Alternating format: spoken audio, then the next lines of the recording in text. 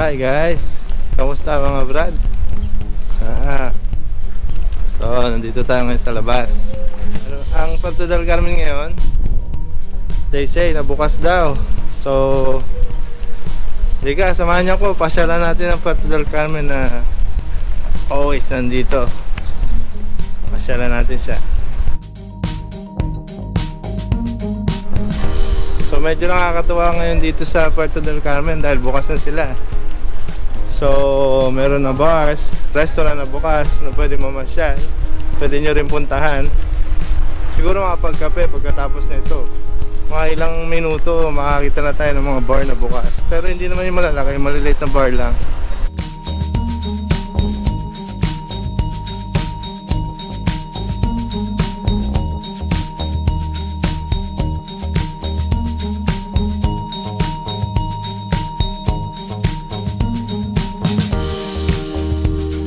Restaurant din ang bukas pero hindi totally bukas sila. Siguro mga 5-4 na tables lang ang inaalaw nila na accommodate dahil alam nyo, social distancing ang kailangan nila, kaya yun ang kailangan.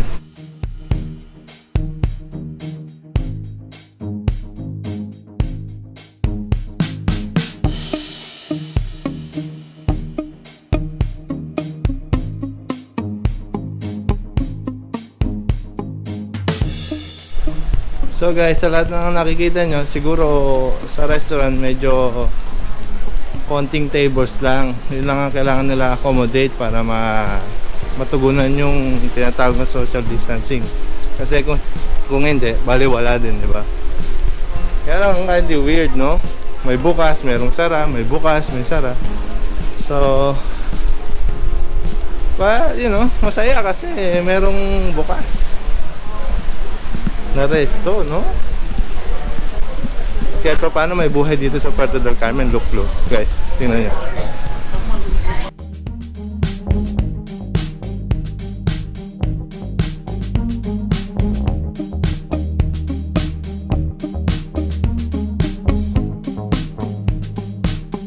There's a life in Puerto del Carmen right now. So, happy ako kasi may buhay.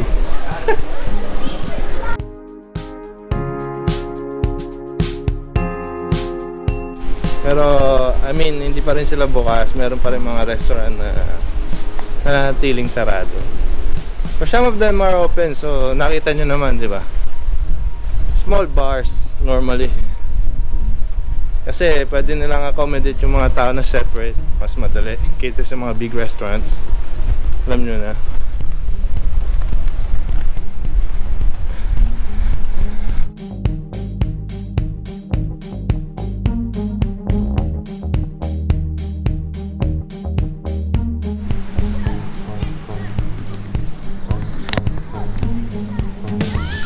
So guys, instead na bumili ako ng kape doon, no? Instead na maupo ako doon, dito na lang ako. Sabi kong gano'n kasi syempre may silya naman para maupo, no? Pero mas prefer ko yung ganito. Dito ako sa labas. Grabe guys, ang sarap magkape dito sa labas. Alam mo yun, tagal yung nantay na mapagkape sa labas. Ang sarap, sarap ng lasa, nakapanibago. Parang feeling mo sarap-sarap ng kape, di ba? Tapos ganito yung view mo.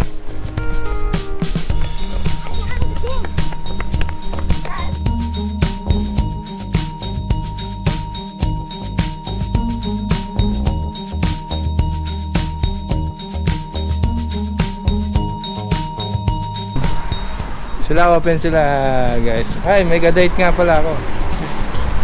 Ate Lisa. Sister over here. Kapatid ko sa ibang nanay. Sister from another mother.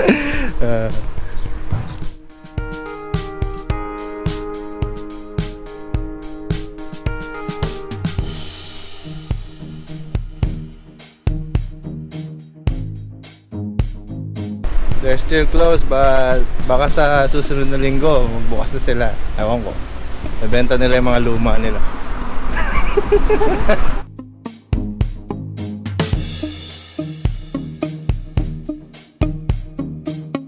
So guys, kung gusto niyo pumayat, dito kayo dumaan, no? Mga 10 balik lang yan, pahit na. Dito tayo sa Viespera guys, yung famous na shopping center dito sa Puerto del Carmen. Kaya lang sarado siya eh. What I want is McDonald's to open. Pisong Burger!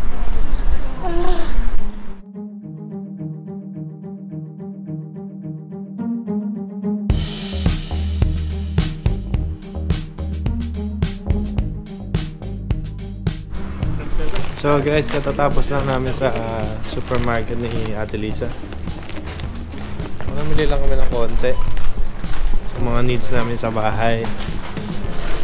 Kasi sabi ko, maglalakad-lakad ako.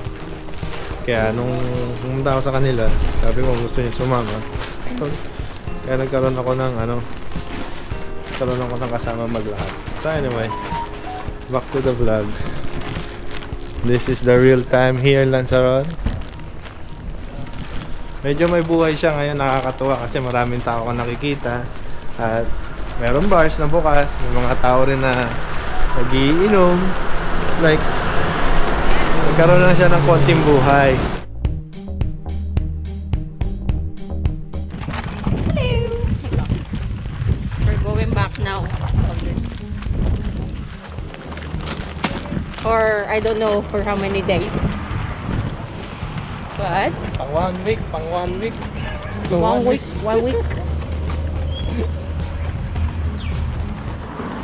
I just want to show you around guys kung ano talaga meron kami dito. Nakikita nyo naman, may mga tao, may mga bar na bukas. At sana magtuloy-tuloy ito hanggang totally open na lahat, no? This week is phase 1. Let's see what's gonna happen ng phase 1.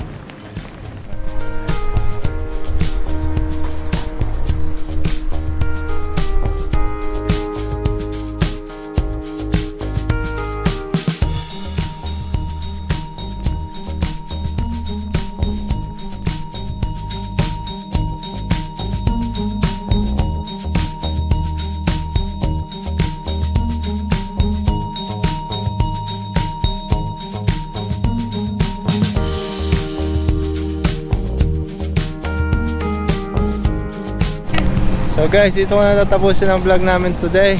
Sana nag-enjoy kayo. Please like, comment, and subscribe. Maraming salamat po sa iyong support. At see you at the next video. Yes, please like, comment, and subscribe my brother's vlogs. See you in the next vlog. Thank you.